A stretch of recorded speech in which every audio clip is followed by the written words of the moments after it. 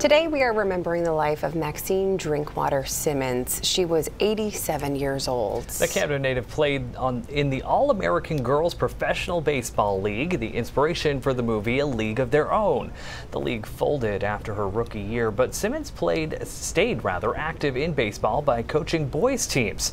The Portland Sea Dogs paying their condolences, and the team honored her at a game in 2017.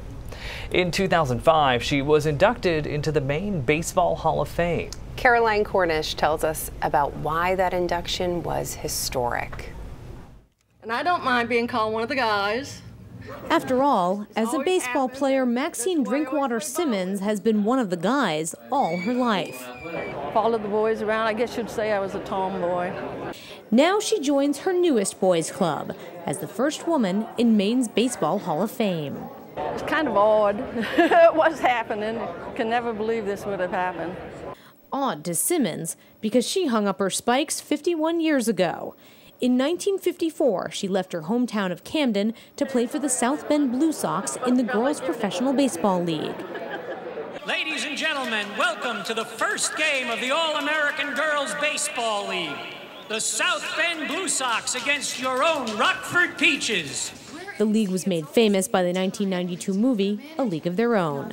Simmons' mother remembers taking her to the tryouts. And she was so happy to get in there that year, and she did real well. Simmons was only able to play professional ball for one season before the women's league folded.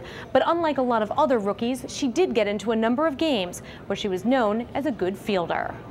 I'd like to be playing now, but my legs don't work as well as they did. After the movie came out, the National Baseball Hall of Fame inducted the Girls League players. But the chair of Maine's Hall, Sonny Noel, just learned about Simmons this year. He brought her name before the board. I said, was there anybody in this room that's inducted into the Hall of Fame in Cooperstown? And I looked around and 10, they said, no. And I said, well, she is.